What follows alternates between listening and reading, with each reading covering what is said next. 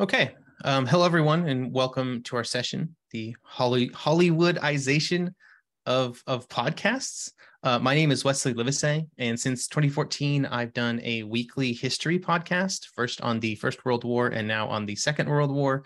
It is a solo podcast where I do 25-ish minute episodes every week. And when I think of how podcasting has changed in the last decade, there's like a million different avenues of discussion that we could go down. But when I specifically think of Hollywoodization, kind of the two things that I think are most impactful is just the general popularity growth of podcasts, and then the absolutely tremendous amount of money that has been floating around the podcast space over the last few years. Both of these kind of trends have created kind of a flow of resources in and out of podcasting, with ideas flowing out of podcasts and into other media like television shows, and also like a tremendous amount of money and traditional Hollywood flowing into podcasting. Money, advertising, celebrity podcasts, all of those are coming into podcasts. The wider popularity of podcasts was probably the first thing to shift. Anybody who's been making or listening to podcasts for a long time knows that there was a point not that long ago where if you mentioned podcasts, it was like a coin flip on whether or not you were going to have to explain what a podcast was, because people just did not know. But then over the last 5 years, listener numbers for podcasts have skyrocketed. Numbers are always a little fuzzy, but marketing studies have numbers of around 400 million worldwide podcast listeners in 2022, and that's estimated to reach 500 million by 2024. That's tremendous growth, and it will continue to accelerate, in my opinion, as a larger number of non-English language podcasts continue to be launched, kind of tapping into the much larger number of people around the world that don't speak English. With so many podcast listeners, a few years ago, podcasts started being adopted into other more expensive to produce mediums like television shows and sometimes movies based on fiction podcasts, which we discussed here in a little bit. Media production companies kind of seized upon this as a way to take proven intellectual property with a proven audience and turn those into something that's more expensive, because podcasts are, of course, very cheap to make in terms of time and money. The possibility of kind of cashing out through a production deal has brought more money into podcasting as individuals and companies make their own run at getting lucky to varying degrees of success. But along with that path to financial success, there's also been an increased attempt to make money directly from listeners within the podcast space specifically. As with many things in society, money followed the people into podcasting. Statistics from the Interactive Advertising Bureau have total podcast ad revenue at around 105 million in 2015 and almost 1.5 billion in 2021. And they estimate that it'll be 4 billion by 2024. Some companies have taken these numbers and have made their goal to make money from podcasts, putting real money behind marketing and production. And then other companies have come in to make things that will help other people make money, where they can, take a cut off the top. These developments, I feel, have been great for creators and listeners in some ways, at least. It's never been easier to make a podcast on the technical side, with dedicated apps and hosting and sort of the widespread availability of decent microphones. Or even to make a little money off your podcast, inserting dynamic ads. Never been easier. And the path to being pro as a podcaster is probably as good as it has ever been, which is maybe a low bar. But and listeners also, like listeners of podcasts, can have higher expectations for production values, with I think the biggest difference being the floor of audio quality now compared to like 5 to 7 years ago being totally different. People also have a wider, more diverse set of choices in podcasts, both in terms of content and the creators themselves. But I think there's also been some downsides with these developments. It's never been more difficult for a podcast to be noticed and discovered. It's no longer just about making something good and being able to climb up the charts and gather up listeners, because you're contending with literally million-dollar marketing budgets. There have been also these, somewhat more recent rise of celebrity podcasts, where it seems like every week a celebrity starts a podcast to talk about, stuff. I've tried to listen to them. Not a fan, but I know they have their fans.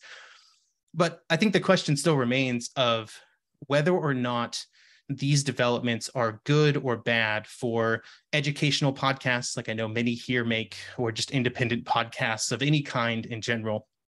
And I have to admit that when I sat down to organize my thoughts on this conference and on this session, I came in with a very negative viewpoint. But having thought about it quite a bit more over the last week, I think I'm probably less sure of that negativity. I think that there are some negative aspects to how podcasts have changed around this, Hollywoodization and around the money that's flowing in and out. It's making it more challenging for listeners to discover some creators' work, and it's raising the expectations of a lot of listeners around what they expect from their podcasts. But there's also some really good aspects. There's a lot of money flooding in, which has made it easier for anybody to create and distribute a podcast. There's never been more people listening. And with more people come the greater possibility that any podcast, no matter how niche, can still find their own listener base. So I think I went from being very negative to being very, I don't really know, which maybe isn't the best way to end my piece of this session. But I think there's been a lot of interesting things. And Hanne is now going to tell us about some more interesting things. Yeah, Wesley, thank you. And I really appreciate your thoughts. And I think the sort of question you ended on is one that we will be discussing further. So maybe a little bit about myself. I'm a second-year PhD researcher, and I'm focusing on paranoia in fictional podcasts, American fictional podcasts, mostly in the last decade. And I'm currently working on a chapter on Homecoming, the podcast, and also how it has been translated into a television series starring Julia Roberts. So I've been thinking a lot about basically the podcast to, I guess, Hollywood trajectory. And one of the things that I was wondering is maybe whether Hollywoodization is the best title for this platform, or for this roundtable or this discussion today, because to me it also seems to be more of a Netflixification, because I feel like you see a lot of podcasts that are turned into television series, and Homecoming is one example of that. But you also have Archive 81, there's Lore. You also have Only Murders in the Building, which is I think I would argue that's the fictionalization of basically Serial. The main character there, her name is, or like the sort of main podcaster figure looks exactly like Sarah Koenig, and her name is Cindy Canning, which I think is kind of interesting how it sort of sounds similar to Sarah Koenig. So I think there's so one thing that I would argue is what I find very interesting is that this sort of Hollywoodization or Netflixification of podcasts also shows the creativity of podcasts, and that they have been reaching larger and larger audiences. So I think there's this sort of creative momentum mostly coming from fictional podcasts, and then they get translated into like television series with like differing success, because Archive 81 is supposed to be like a big success, but then it was also canceled after one season, and so I'm not sure what that means exactly. And one of the things that I've been trying to grapple with recently is what happens when a fictional podcast gets turned into a television series or something from an audio or from a medium that's so distinctly focused on audio. What if that gets translated into a visual medium? And I found personally, listening to the first episode, knowing Homecoming closely, and then watching the first television episode, which was basically all the dialogue was the same, but then with image, I felt myself wondering, like, what is the value of turning this into a television series? And so on the one hand, I think it's really interesting how a lot of sort of the narrative production seems to come, or at least some of it seems to come from podcasting, which I think also shows the sort of initial excitement and creativity. But then on the other hand, like what happens in this translation mode? And I think also some of the value of the podcast and as a medium gets lost, I think. And I think I also share some of the concerns that Wesley noted about sort of how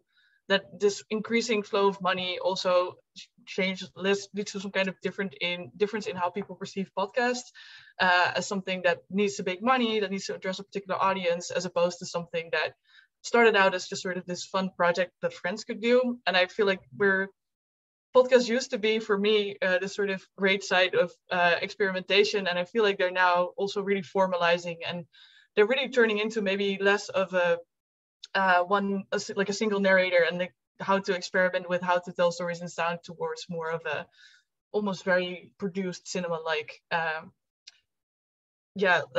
podcast with just the kind of with like how it's musically produced and how it's really producing this kind of surround sound that sometimes can also be very destructive.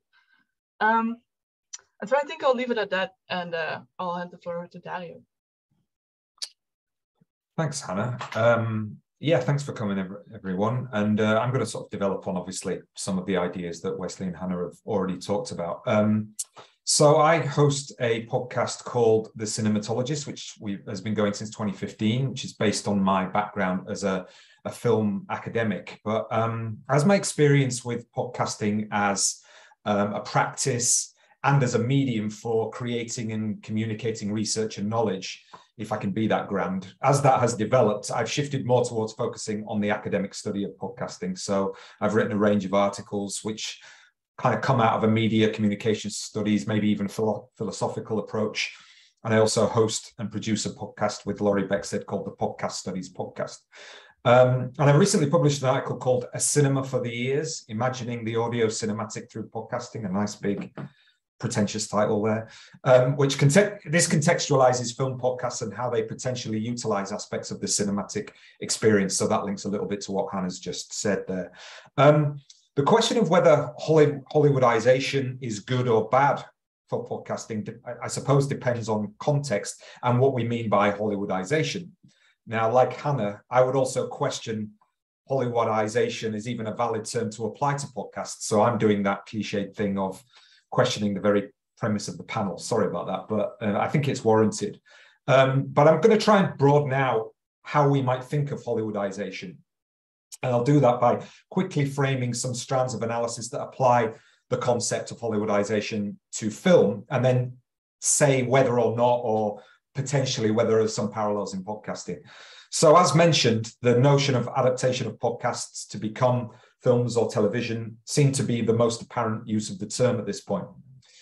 But actually, does this actually really mean that there is a podcastification of Hollywood?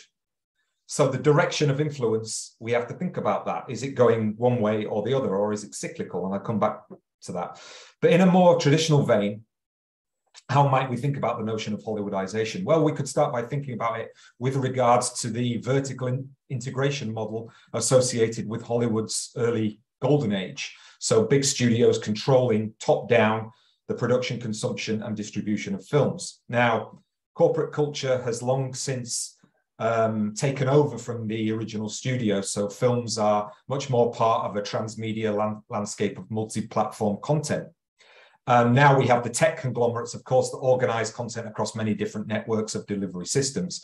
And John Sullivan's work on formalization and platformization looks in detail at this from a podcasting perspective. But just a kind of summary of what we might think about in that regards. If you think about podcast infrastructure, we may look at the ways in which the institutions, particularly in the last few years, have begun to control talents, trying to tie it to branded podcast production and place it within gate-kept venues of consumption. So you could argue there are parallels to be drawn with the Hollywood model as it was back in the golden age. And of course, this goes against the open model of open source RSS, which is basically the battle for the identity of podcasting, which is still going on. But interestingly, then, you could argue that podcasts could be considered structurally more like Hollywood than Hollywood actually is itself these days. Another possible look at Hollywoodization is in terms of the star system. So films, as has been already mentioned, films are built on or created and around the managed persona of certain stars.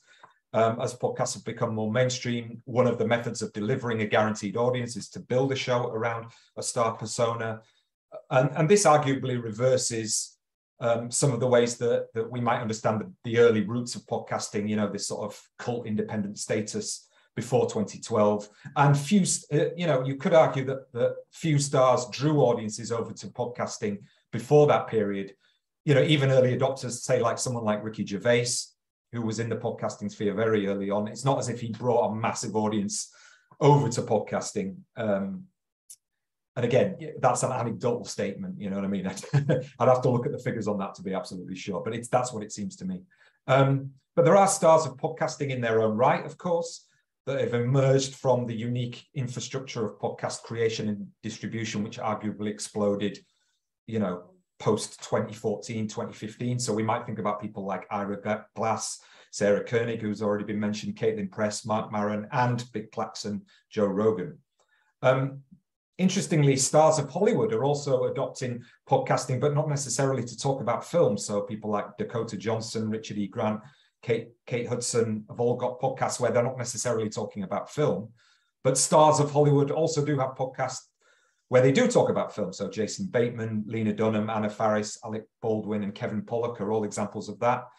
But there are a lot of big names who don't podcast, and the biggest of the big names in Hollywood, I don't think any of them have a podcast. But yet there are stars who bring a massive name to the podcast space, and it's a simple way for them to keep themselves relevant and develop their brands. So people like Michelle Obama, Meghan Markle, Dua Lipa, these kinds of people, you could argue, are stars, but they're not podcast stars and they're not movie stars either, but they are stars in the podcast space. Now, like Wesley talked about, as a small independent podcaster, the star-based chatcast seems to me to be increasingly inane. Although, you could argue that actually what Chatcast podcast did, particularly with stars, is allow us to move on from the really inane press junket culture that surrounds Hollywood promotion. So I think that was a good aspect of the way that podcasts, when movie stars go onto podcasts now, I think there's increasingly a sense that they have to kind of present something more than just PR for their movie. And another definition of Hollywoodization relates very much to the effect of cultural imperialism of Hollywood and its effect on global audiences. So the impact of consumption patterns, i.e. the weight of content driven by the flooding of American product, has been a key focus throughout the history of cinema. And you can look at this from an industry angle, but also from an ideological worldview. So do we have something similar in podcasting where, are English language podcasts seen as dominant? Do they assert a Western worldview? Does the combination of tech infrastructures, does that manifest cultural influences which basically ideologically interpolate listeners to hear the world through an American sonic filter? Well, I think it's difficult to argue that. There is the language differentiation, the fracturing of audiences, and niche production of the majority of podcasts means that it doesn't apply, that model, that top-down model of broadcast few to many doesn't apply in the same way.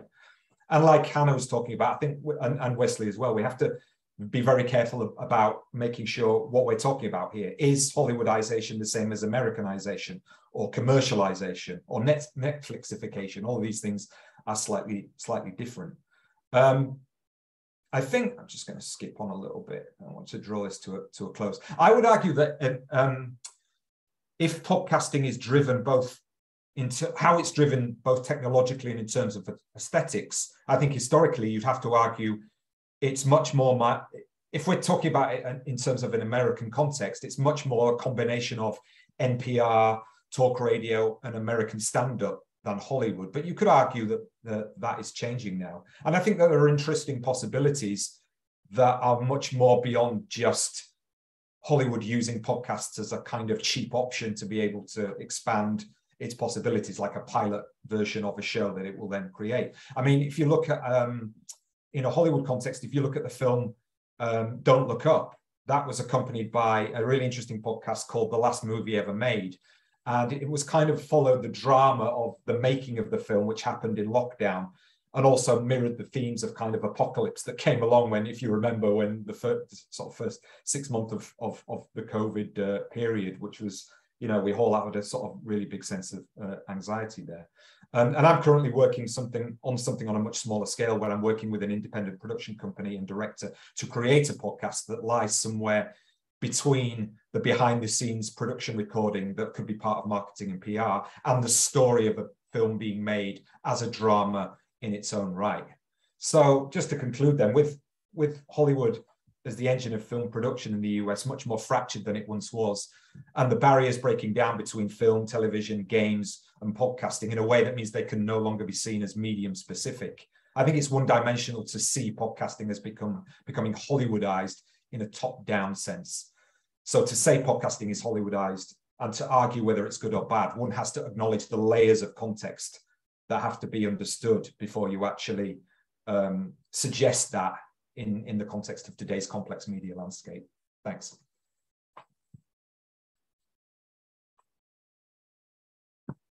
So I think we're happy to take any questions, or anybody wants to comment on anything. That's questions on anything we've said, and the very concept of this panel. It sounds like we're open. We've opened the entire can of worms.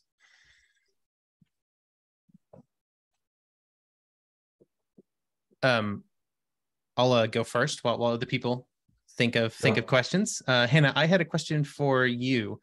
You mentioned that you had listened to Homecoming, the podcast Homecoming, and then you started watching the adaptation, and you watched it.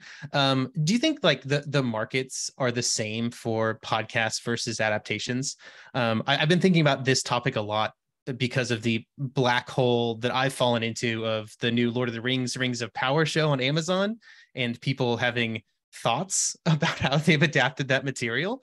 Do you think the podcast market and the adaptation market are kind of targeting the same group of individuals? Yeah, I think that's a question that I'm sort of trying to figure out, because I've mostly now spoken to people who have only seen the television series, and they said only, and I feel like the television series are usually, people often don't even realize that it's made from a podcast, or that it was based on a podcast. So I mean, yeah, I guess as sort of me, a total podcast nut, and I'm really interested in podcasts, I feel like I'm usually very critical of these television adaptations, because I was very excited about sort of the media specificity and sort of this experimentation of how can you make a story in sound, and sound only, and like what does it mean to have a fictional podcast. So I feel like definitely podcasting seems to be much more niche still. At the same time, one thing that I'm curious about, and what I feel like that's also playing a big role that I haven't really addressed yet, is like what the kinds of companies and what their aims are with making a particular series. So Homecomings, the podcast, and also the television series, they were also very much involved in that. But that's like a podcast company that had as a sort of express purpose to make a profitable company. And so you can also, they have Startup, which is a podcast about how they started their podcast company. They're really good at making everything into content, which is very helpful if you're researching them. But so they start off by saying, okay, we have this idea of starting a podcast company, and instead of like starting with the podcast, they actually start with how to find a company, how to find a company and how to make it profitable, and how to make sure that we have venture capitalists investing into these projects. So it was like very much its express purpose was to make something that's profitable. And so I think that also creates a particular kind of audience for the kind of content that they're trying to make. So with the Homecoming podcast, they had Catherine Keener, David Schwimmer, they had like a pretty stars, they're like huge names on the cast itself. So I feel like they were already like trying to use these movie, like people that are famous from movies and from Hollywood to basically, make sure that people are listening to their podcast. But then they were also so excited about the taking it to Hollywood and having, Julia Roberts and Sam Esmail attached to the television series. So they seem to have this express purpose of making money. Whereas I think if you look at some other fictional podcasts like Welcome to Night Vale, there seems to be like a very niche audience. Also usually like young, like higher educated, also queer youth that seem to be very much attracted to that. Because I've been to some live shows and I've interviewed some people that are listening to it. So I feel like that's definitely their purpose is also very different. So I think, and I feel like the latter, the sort of Welcome to Night Vale example, is something that we may lose in this Hollywoodification or Netflixification of podcasting. This sort of group of friends or people from theater makers that come together and make a podcast like very cheap and very interested in the medium itself, rather than like a profitable Hollywood-like podcast or film or television series, basically. So I think that was something that I would like to add to that. Yeah. There's a hand up in the chat, Jill. Hey, can everyone hear me? Yes. Oh, good.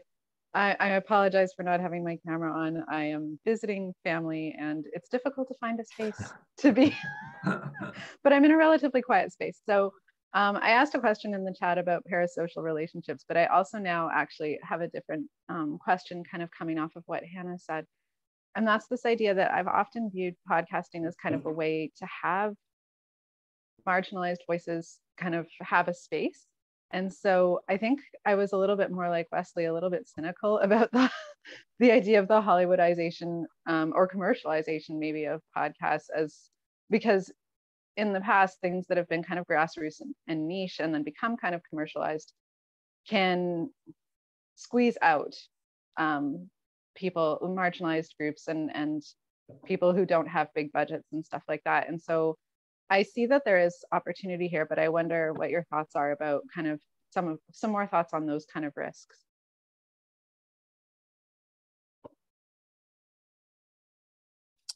Do you want to have a go at that, Wesley, or do you want me to, or Hanne? You can.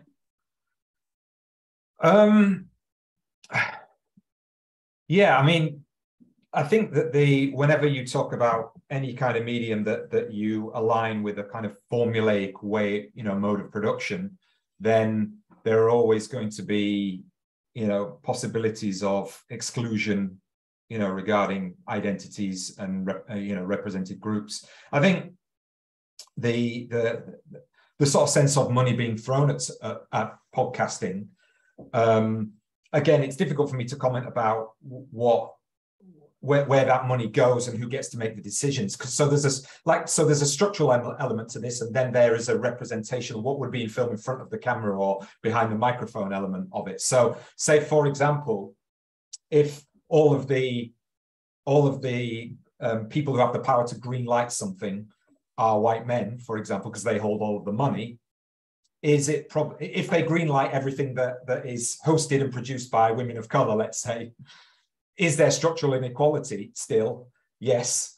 Is the outcome possibly, going to be actually a positive one because we're seeing and hearing more voices from different represented groups? Yes. So it's there's a sort of complicated, relationship in terms of the structure of the industry and then what we hear rather than what we see on film. I mean, again, at the risk of being controversial, I think that the money of, when I've tried to apply for stuff, the kind of things that I'm interested in kind of talking about and what have you in terms of podcasting is not du jour, let's say.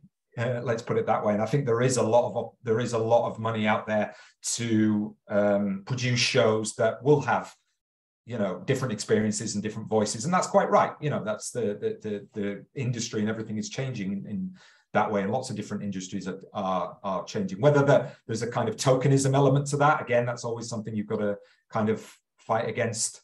But again, I'm not somebody, I don't think, who can answer that question, not being within industry in terms of the way that people think about that. So I'm just viewing that kind of from the outside as maybe people are here.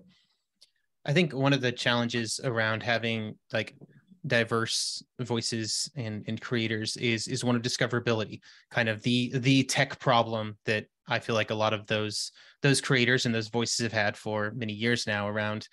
It's easy to make the content, but how do people actually find out about it? Like how can you make sure that the people who may benefit or want to hear your voice know that it exists in a landscape where there's these much larger podcasts that are monopolizing a lot of the top charts and a lot of the ad spend and things like that. So I don't know how you fix that.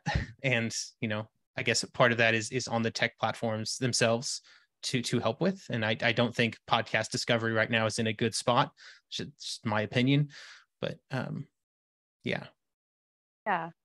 I think I was also wondering about if things become if production values become really, really important, and they are increasingly becoming important, it also seems to work a little bit against some of the feminist praxis that I really like in podcasting, that, if there is a baby crying in the next room, that's your life and that's the way things are.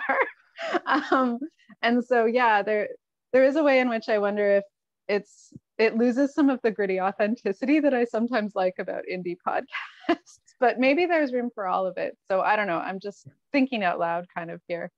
I think I've experienced that as well. I feel pressure to change my recording schedule based on when my children are running around the house and making noise, because of that sort of production quality pressure that sometimes comes along with that.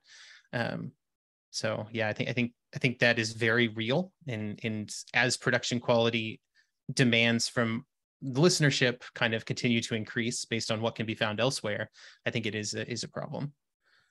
I think if I may add to that, I completely agree with everything that's been said before, but I think there's sort of two things at play at the same time. I think on the one hand, there's like the easiness to produce a podcast, and I think that that's still really exciting, and that it really still allows for potentially like marginalized or oppressed voices to be heard and to create podcasts. So it is really easy it's a lot easier to create a podcast than to create a movie or a television series, or if you talk about Hollywood-ization. But then, so I think that there is definitely this sort of power in there, and that podcasts have that, and that's still very exciting. And I still feel like that there's a lot of podcasts out there reaching audiences that probably wouldn't, maybe through Twitter or like these sort of extended online circles that these podcast audiences move on, which I think very much has to do with our current environment. And then on the other hand, you have the sort of solidification of like the podcast platforms, the coming up of like exclusive podcasts that are sort of the paying system. You have the Patreon system, which I think is like pretty exciting in its sort of grassrootsness.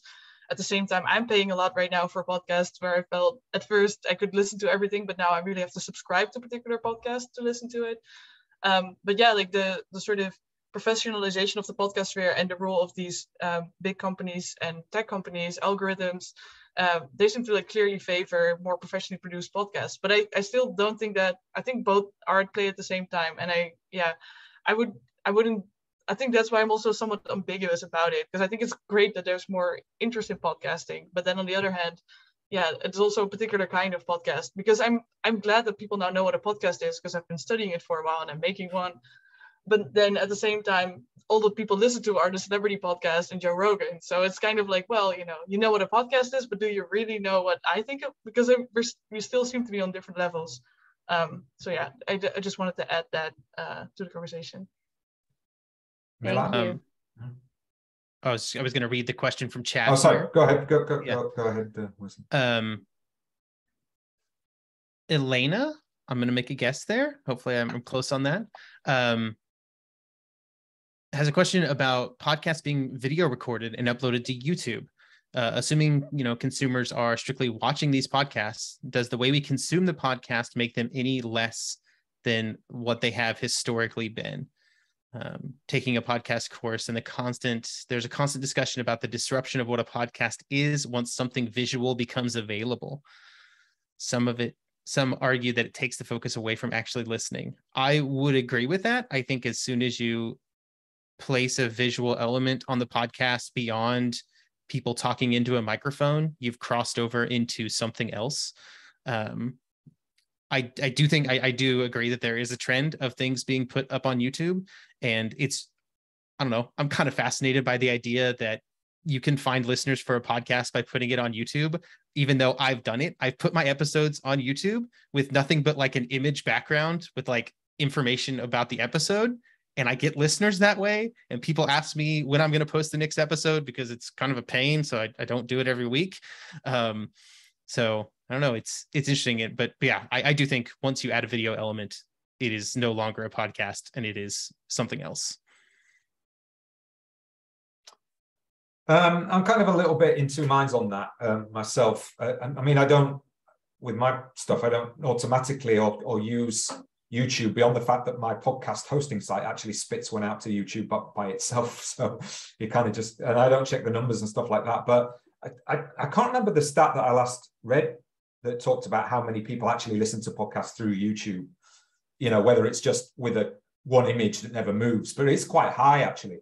And I think there are people within podcasting who, again, maybe this is a sort of two schools of thought, where they consider the podcast just to be a part of the stream of content.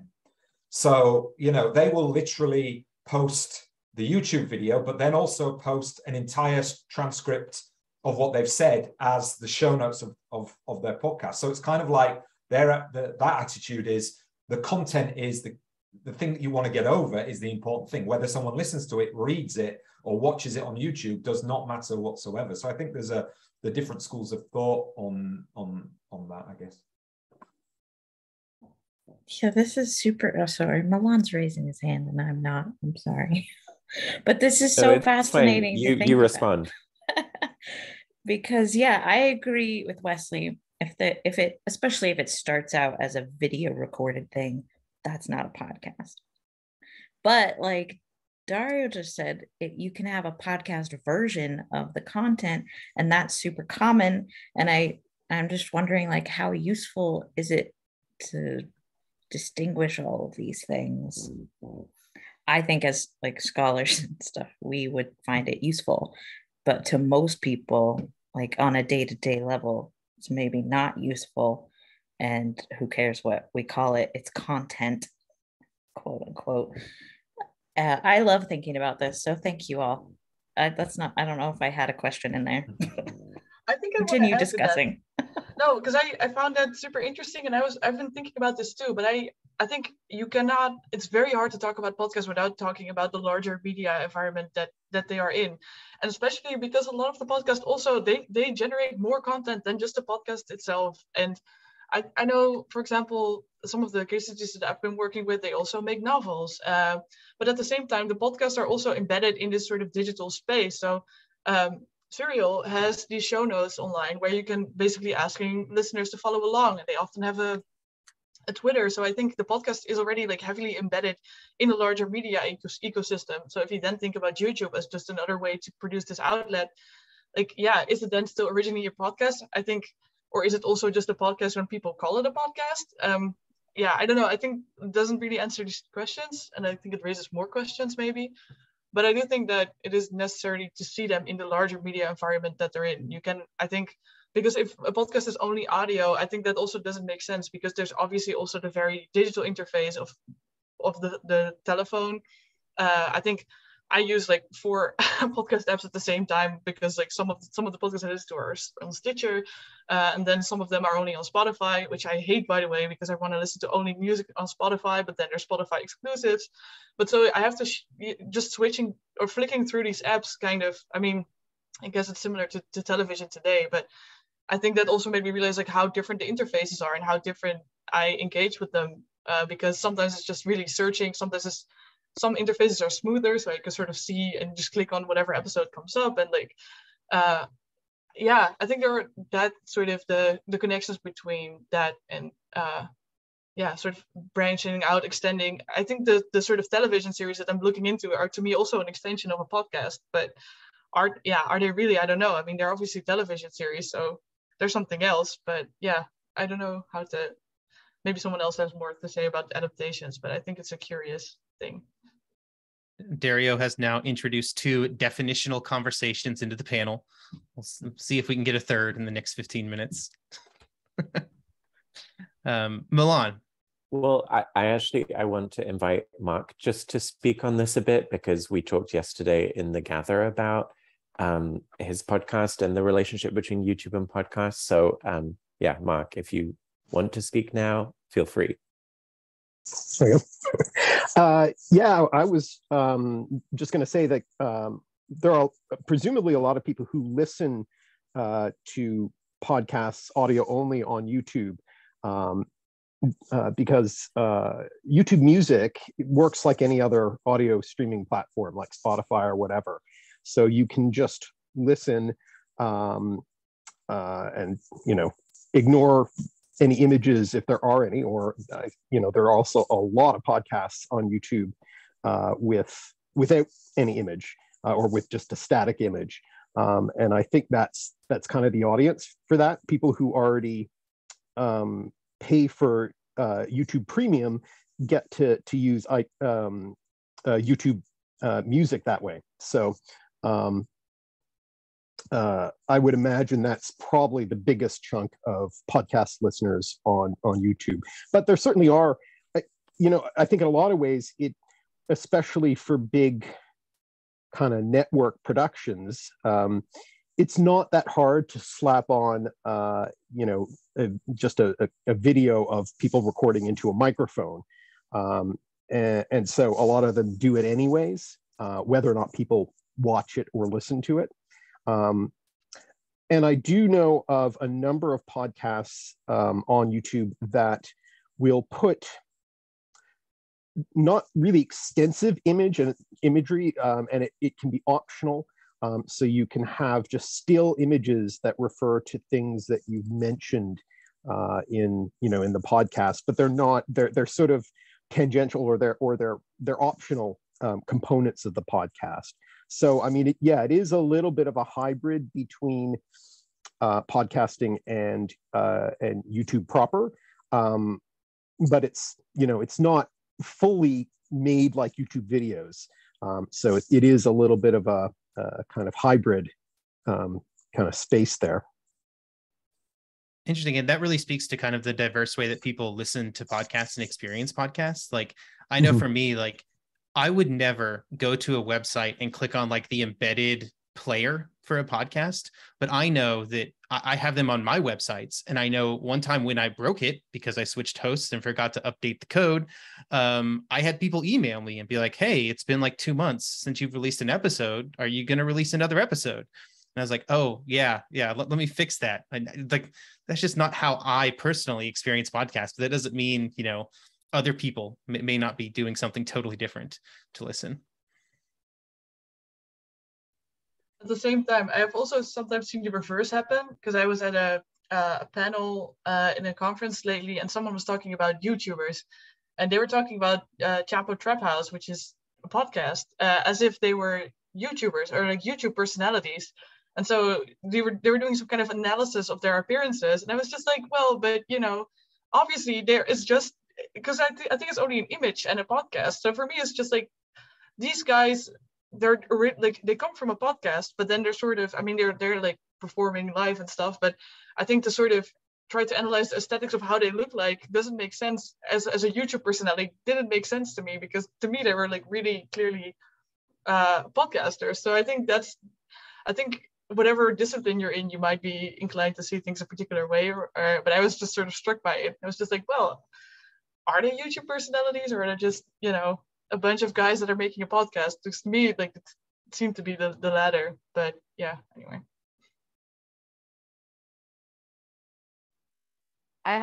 It's Jill again. Hi. I have one podcast that I follow, and they had a YouTube video that they didn't upload the podcast to the YouTube video. They'd upload like supplemental stuff, or just, so it was always these little short videos, whereas the podcast was like an hour. And then they found that the YouTube channel started getting a whole lot more traction, and there was like some pressure to try and make the channel something more. And they kept going on the channel and being like, we're podcasters, like, go to our website and listen to our podcast. The channel is supplementary. But it's curious, right? Because it goes back to the medium. Like, the channel started taking over, and they started feeling pressure. I know one of them, she's a friend of mine, and we talked about it, and they started feeling pressure to like not be podcast. Like, it felt inauthentic. She said, like, they were being pressured by the medium to not be podcasters anymore because the channel was more successful than the podcast. Go ahead. I'll let you go first. Sorry, no, I was just going to say, I think in some of these panels that there has been this theme that crosses over a little bit to what we're talking about now, in terms of if you're particularly a certain type of podcast that you would call either an independent or academic podcaster, and there's a sort of question in your mind always about why am I doing this?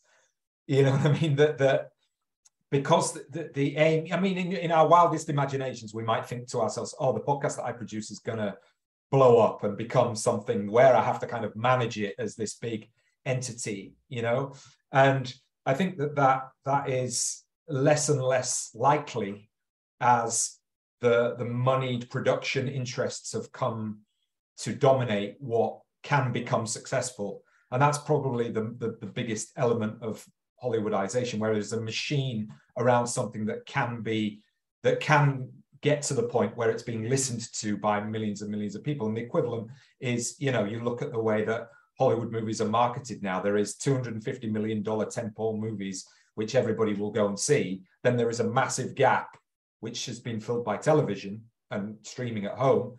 And then there are micro budget indie movies, which is kind of similar, I think, in a way to the way that podcasting has gone. And it's interesting then when you're at the bottom end of that, you almost have to be satisfied with that kind of small niche audience that maybe whoever is able to cultivate, and what the maximum ceiling of what you can produce actually is. And it's the same as indie filmmakers now. They can make this amazing movie, but nobody's really ever going to see it because it's not going to get a release. It may get something on stream. Sorry. I think that your example though does speak to kind of listener expectations, and those expectations do go beyond just like sound quality, which is something that I mentioned in my section. Like there's all kinds of other expectations that come along with that. To advertise the backlog of history podcast symposiums last year, whose videos are up on YouTube, I talked a little bit about sort of listener expectations and how those can influence the podcaster. And so I think that, people then expecting that group to suddenly be making a bunch of YouTube videos when they don't have the time to do that is one of those expectations. And there's other expectations that come with very high quality podcasts coming out twice a week that talk about all this different stuff. It's like, okay, well, why are you only releasing every month or whatever? Or why is Jill's podcast not released an episode since June 14th, Jill? I'm a listener. I'm waiting. I think, but there's all kinds of stuff like that. And I think that it has a particular impact on, people who are just squeezing their podcast in their free time in a way that makes it very challenging to meet some people's expectations of what a podcast could be and what they want it to be. That can be challenging. Well, yeah, this conversation, I didn't want to interrupt it earlier, but it's actually come around to the thing I've been wanting to ask for a while, which is kind of about production values and the new technologies that are becoming more affordable and accessible, which had been mentioned already. One thing that I have been thinking about during this conversation is that there's potentially a sort of parallel here with kind of video games and like indie video games. I just posted a link, which is by a blog post by Robert Yang, who is a scholar and maker of video games.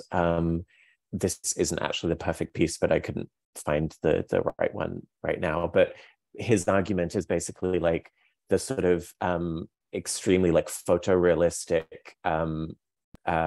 visual technologies that the video game industry has started to really throw tons and tons of money at.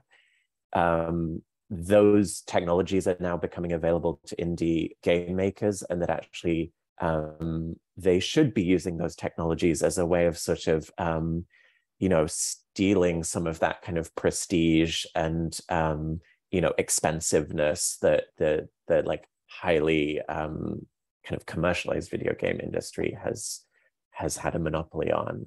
And so I also wanted to post a link to the work of someone who, again, I met yesterday and was very curious to hear about. Maybe she'll be around today as well. But so Dana Little is using this relatively new podcast service called Descript. I don't know if other people have used this already. One of the things that Descript can do is you feed it enough of your own voice and it will create a synthesized voice that then you can like type out words, and it will have like Descript will then generate your voice saying those words aloud. And you can even give it different moods. So, you can give it like, excited or angry or bored, and it will, you simply type in the words and it will speak them back to you in your own voice with a certain kind of affect. And so Dana Descript designs it as a way of kind of making podcast creation more efficient, right? That you don't have to like go back and re-record something if you just want to change a few words.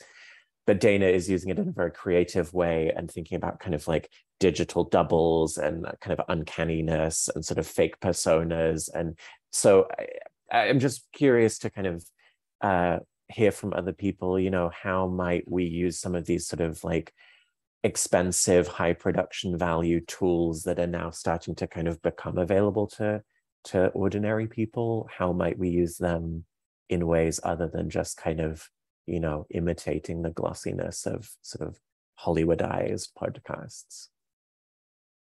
There's another company that's very similar to Descript in Europe that I'm hoping to work with, which does exactly the same thing as Descript, but also allows you to change the language. So what I want to do is basically you record for like 3 hours your own voice, and you can do exactly what you described there. So then you could feed in any text and it comes out in my voice, as you said. But then what you can do is go back through your entire back catalogue of podcasts and create them in Spanish, French, German, what have you. And so with your voice, speaking that language fluently? Speaking that language fluently, that's the Wow. aim. So again, that's an aim of kind of broadening, like getting past the barrier, obviously, of languages that we've talked about in the past. That's amazing. I think what I want to add is, before I was obsessed with podcasts, I was obsessed with video games. So actually I wrote a bit about Skyrim, and I was very critical of basically how these sort of AAA video game industries have professed a particular idea of player agency. So this idea that you have to make your own choices, you could just roam the world freely. And that has become somewhat dominant, or like that has become a way to evaluate video games. So I was very critical of this mode because I think, well, I have some ideological issues with that because, I think it's a very sort of neoliberal mindset that the individual must have all the agency, also very exploitative to the environment. If the main thing that a video games is sort of aimed at doing is you exploiting the environment at its best possible rate. And so, but at the same time, there was also this critique of like, well, from a AAA video game perspective, indie games weren't able to provide that, so they weren't real video games. And I think even though if these technologies become available, I think it's still necessary to ask like ideological questions about, well, should that be how we want to play video games or listen to podcasts? And I think, so that's one sort of thing I want to raise, like, is it better to have things that have these technologies that have things make them sound like they're very well produced and that they're like perfectly smooth, and that like even if we as sort of more I guess grassroots produced podcasters use these things. So actually I would like to make the argument for not using these technologies and rather have like I love crappy sounding podcasts. I really do. Just these conversations between people where it's not very well edited, where it's just like you're listening into this conversation of two people talking. Like I really appreciate that and I love that. And it's also so much easier to make, which I think also then allows for these interesting conversations to be heard by larger audiences. I mean, maybe that's just me as sort of an academic speaking, that I love academic podcasts that's basically only interviews with people. But I love it when sometimes the conversation gets a little off track or it gets on a tangent, or when like the audio that you sort of hear that they're like recording at a particular environment. So I really appreciate that as well. So I think, I don't know, like, should we even want to have these sort of perfectly well-produced podcasts? And sometimes, at the same time, I really appreciate it when some podcasters make use of it.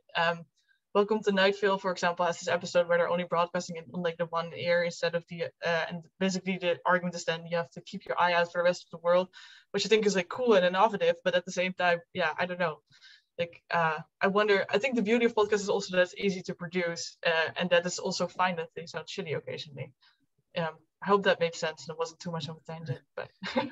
Yeah, like I wonder if the pursuit of production quality homogenizes podcasts in a way, and takes, I don't know, what people like about two celebrities chatting about stuff and turns it into the podcast version of the press junket, which is a very sterilized way to talk about the things that they're doing. And that can happen for everybody, where everybody chases the same ideal, and that smooths out a lot of the rough edges that maybe make podcasts unique for a lot of people, or a lot of podcasts unique.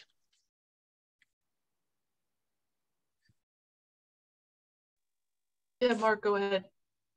Yeah, I was just going to say, I've heard people talk both about YouTube and podcasts as, you know, with the goal of trying to produce content that is pretty well polished, but then kind of intentionally leaving a little, you know, a few rough edges.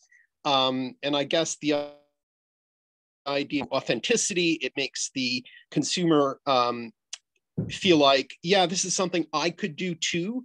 And so, you know, it builds a kind of sense of a connection between listener and creator. And that, you know, that's, I think, as I say, I think it's a feature in both the podcasting world and, you know, with YouTube. So on the one hand, you want, you know, people want to make it very, you know, slick and Hollywoody, but at the same time, it can't look too much like it's traditional media. Yeah, it's like you sometimes you want to throw in like some, I don't know, sometimes faux authenticity when you're making your stuff, so it's not quite too polished. Yeah, rebuff that edge a little bit. So I have the responsibility of calling this session to an end. It is 12 Eastern. I've posted the feedback form in the chat, just in case this conversation has sparked any ideas for sort of, you know, future projects, future resources that you might want to work on together with other people in Humanities Podcast Network, or something that, you know, other people might create. But I would say, you know, let's continue this back in the Gather space, and hope to see you either there or at other sessions later today. And definitely thank you to all of the leaders of this session. Thanks all. Yeah, thank you. Thanks.